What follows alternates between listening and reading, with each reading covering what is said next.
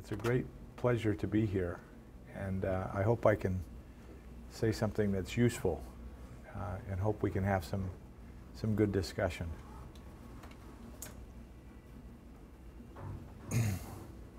So I'm going to talk about the Clinical Information Modeling Initiative.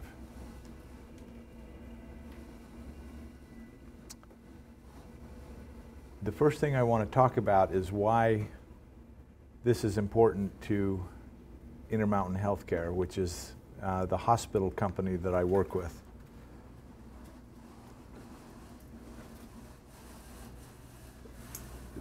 The thing that we're trying to achieve is to create interoperable sharing of data and information, applications, decision logic, reports, and knowledge.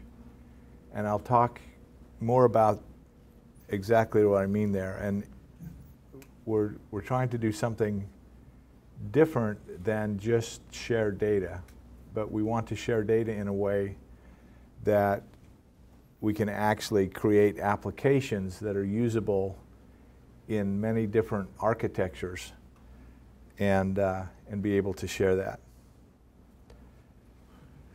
So you look and it just looks like a storage closet, but actually there's a patient right there. This is an intensive care unit, and the baby is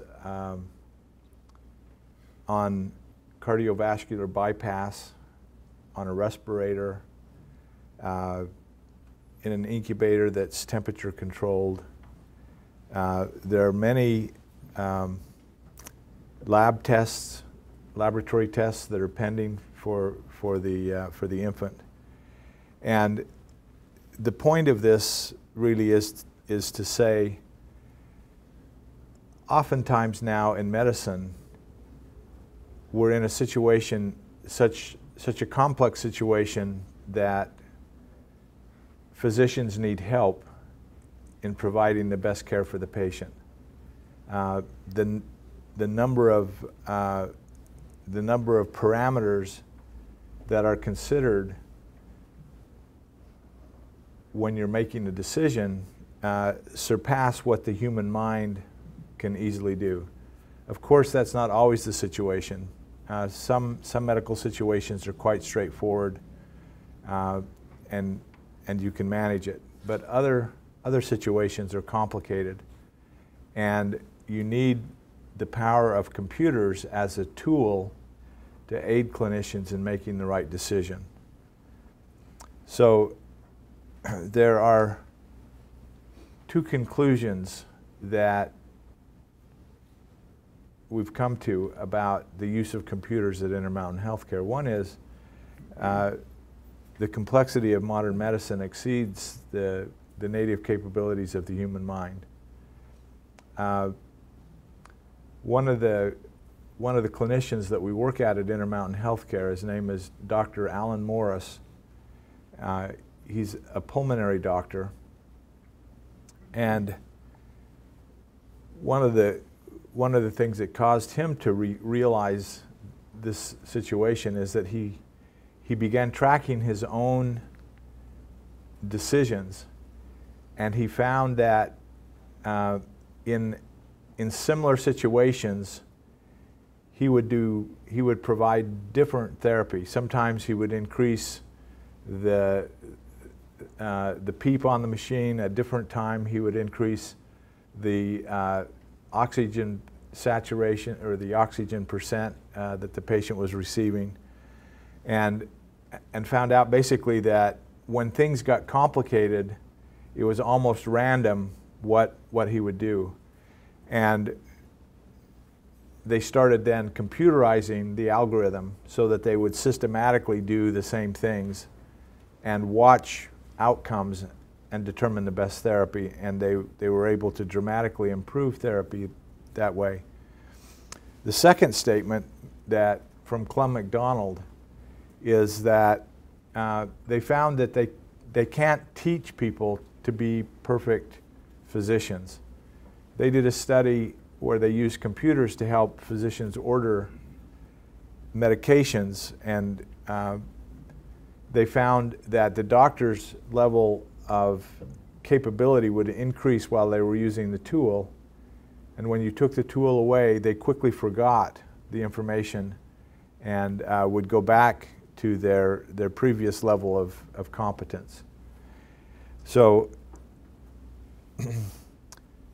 the real commitment at Intermountain Healthcare is that we absolutely have to use computers to provide the highest quality and lowest cost healthcare to individuals.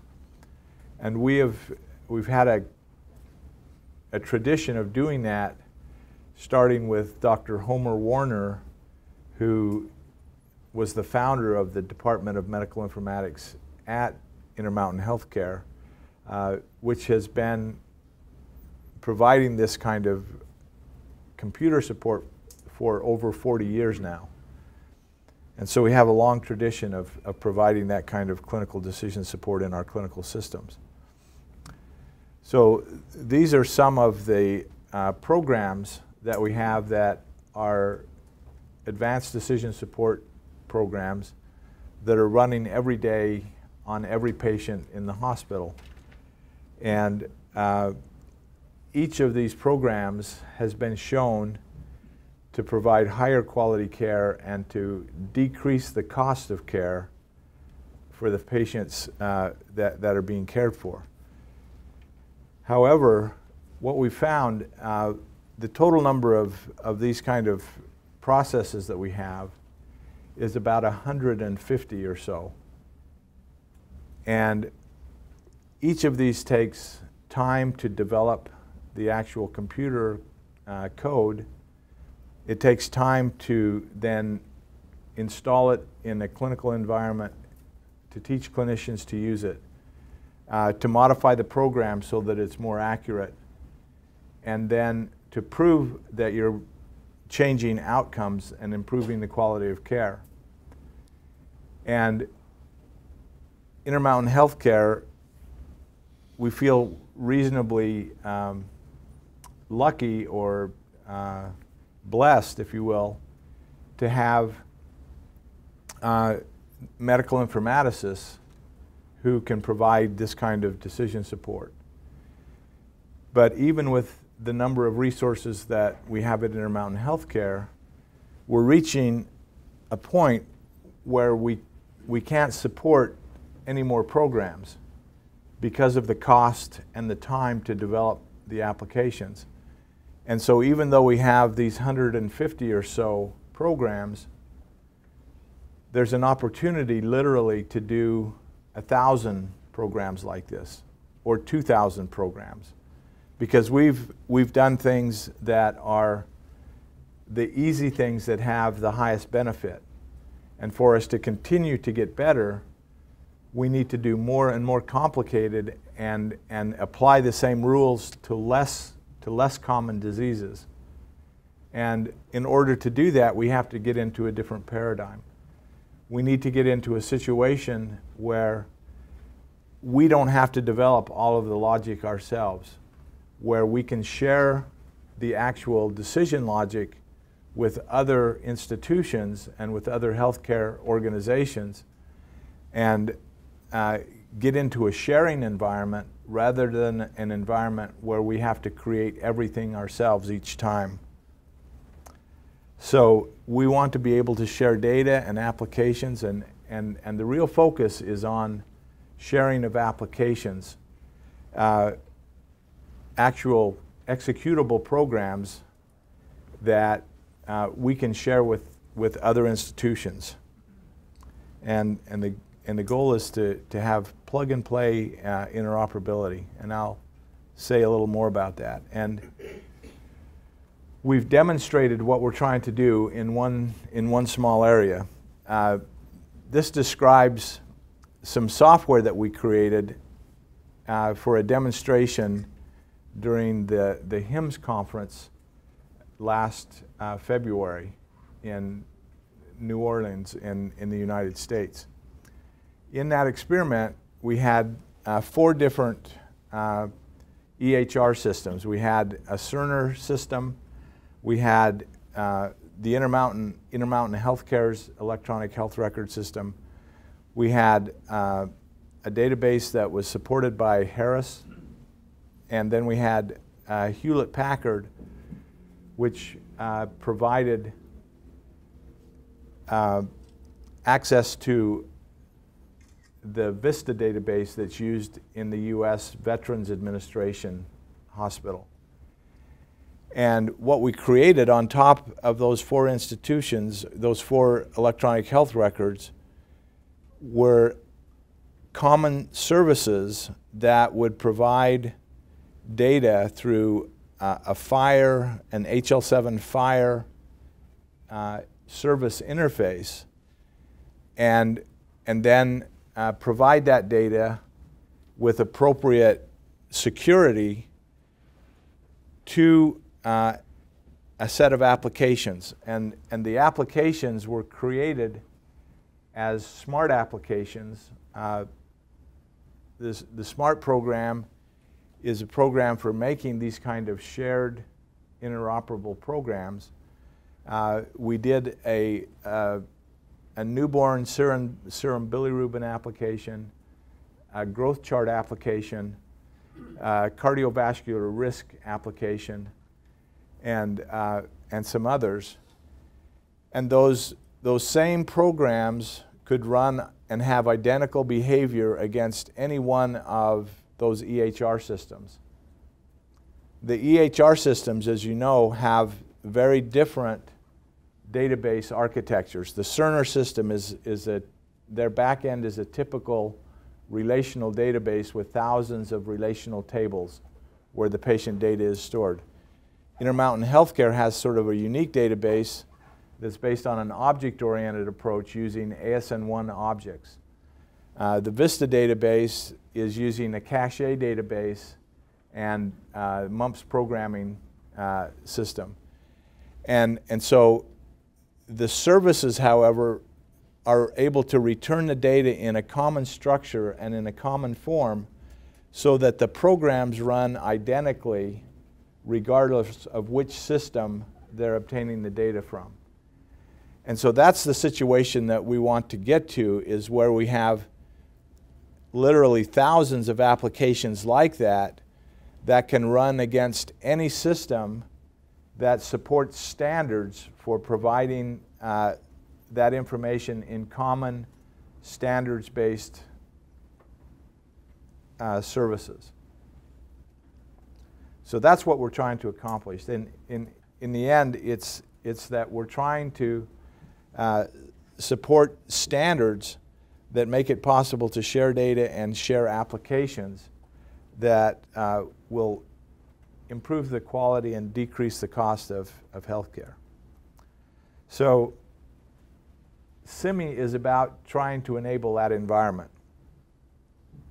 So in order to create that new paradigm, in order to create that opportunity for those applications to run in a common way, you need a standard set of detailed clinical models that are coupled with standard coded terminology, and then the definition of standard application programmer interfaces for the healthcare related services, and then be in an environment where you can share the models and share the terminology and the API definitions, and then that leads to the opportunity then of sharing decision logic and applications based on that set of standards.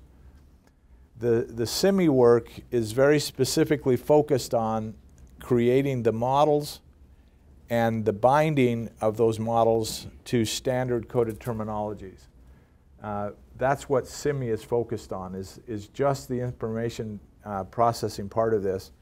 The other parts, the specification of the APIs and the service environment, is actually an activity that's happening in other areas. For instance, the HL7 FHIR is the standard that's being used for the standard APIs. So the CIMI activity is very much an international and a collaborative activity. You can read the list of all of the different things, and these are all different groups that are working on information modeling. And they're using different technology and different techniques, but all of them are trying to describe the structure of data and to describe how terminology interacts with the structure of that data. We, within CIMI, wanted to involve everyone in bringing together their best knowledge and their best techniques in creating information models. And so we've invited and we've had participation from nearly all of the groups that are on this slide.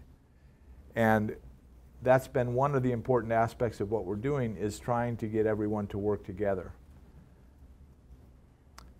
So the mission of CIMI is to improve the interoperability through shared implementable clinical information models. It's really focused on creating the information models. So very specifically, what we're trying to do is create a shared repository of detailed clinical information models where they're using a standard formalism. And in this case, there are two formalisms that we're using. We're using ADL 1.5. ADL is the archetype definition language.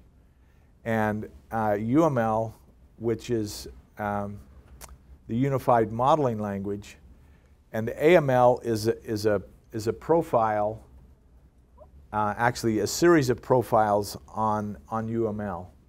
AML stands for the archetype modeling language. And we're supporting those two different formalisms for representing the models. All of the representation of the models is based on a common set of base data types. So the data types being the primitives that like strings and numbers and codes and dates and times, those kind of primitive data types. And then the models have formal bindings to standard terminologies. And I'll say in a minute, those terminologies that we're using are SNOMED and LOINC and RxNorm and others as needed. And then the models with those associated terminologies will be part of a repository that's open to everyone and where the models are free for use for any purpose, for commercialization or for open source use or whatever the business model is, they're open for that, for those purposes. The creation of the models is not limited to just use in electronic health records. The models are also meant to be used as the payload in data services. They're also meant to be used as the reference when you create decision logic and when you have a logical statement that refers to clinical data. The way you refer to the clinical data is by referring to the formal model with its associated terminology. We also want to support decision logic, the clinical trials data, quality measures to be able to use the data to know whether we're providing high quality care or whether there are ways that we can improve the care. We also can use the models to normalize data so that if we're bringing information from different information systems, we can make a common representation so that you can do population statistics and population analytics across that whole spectrum of data. And then it can be coupled with things like natural language processing so that data coming from natural language can be represented and encoded in a standard way. So the overall strategy is one where, again, what we're trying to do is create this shared repository of models, and we're trying not to start over. So we want this to be in a single approved formalism. So that's the models would be represented here using ADL 1.5 or using AML as a representation. But we would not start from scratch, but go use models that are coming from Intermountain Healthcare, which are clinical element models. Also clinical data models from other sources, CDA, clinical document architecture templates, open EHR archetypes. There are 13606 archetypes. In the United Kingdom, in the National Health Services, they're using logical record architecture standards, and then FHIR, which is the HL7, there are HL7 resources. And so all of these sources, we would take the model content that already exists in those formalisms, convert them into a standard format and place them in the repository, and then from that repository, you might need to localize the content and the context for a specific area. For instance, if you were going to use these models in Japan, there might need to be a translation to Japanese so that this content could be used for people who are speaking Japanese. But the other thing that's happening is that these models can be taken and provided to translators that can produce many different representations of the models. They can represent the data using HL7 version 2, representation of the models in the logical record architecture in XML, HTML representations of the models, again AML and ADL, OWL and semantic web technology representations, 13606 archetypes, etc. And again, the models are based on a common reference model, and those common reference models then use standard terminologies to provide the semantic meaning of the models. So how are we progressing on this? Well, we have a roadmap of how we want to proceed to realize this vision of creating this standard set of models. So we wanted to choose a formalism, and we've chosen two now, AML and ADL. Define the core reference model, including the data types, and then define our modeling style. And the style is really made up of reusable patterns of models for given types of data. So you have a common pattern, for instance, for laboratory measurements, a common pattern for representing medical problems, a common pattern for representing intake and output data from people who are in the hospital and on fluid restriction. And the style will continue as we begin creating content. We then create an open shared repository of the models, and we would first define requirements and then find a place to host the repository and develop or use common repository software to actually set up a physical repository for the models. And then create model content, again starting with existing content, and engage clinical experts to review the models to make sure that they are accurate and clinically relevant. we then need a way to curate the model so that we don't just have an arbitrary collection of conflicting and redundant models. We want a way of recognizing the same model and having only one model for a particular use. We need to make sure that we've created a proper environment where people can share their intellectual property and not get into any kind of legal trouble over that. We need to find some funding so that we can support it.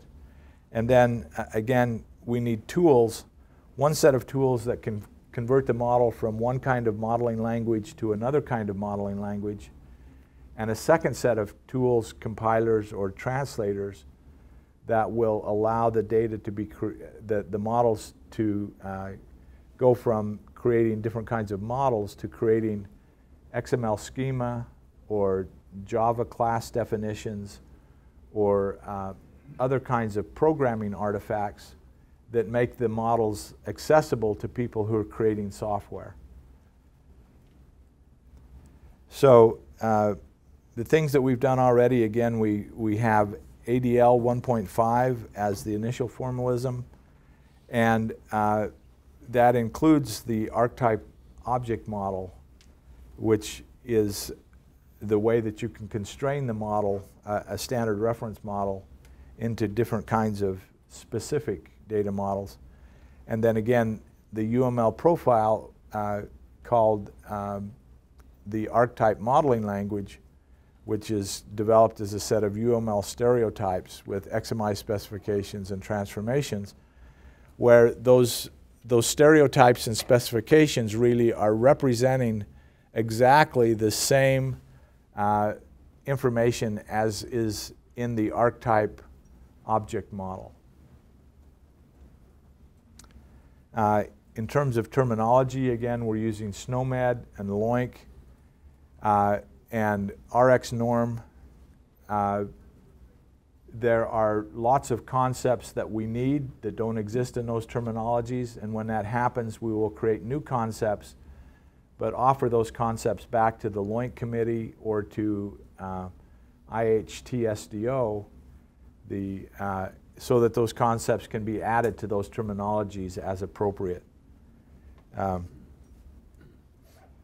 So we actually have a repository up. There are a few models there are about 100 models that are available that you can browse from that website. There is also a CIMI website where you can read more about CIMI and the way that we're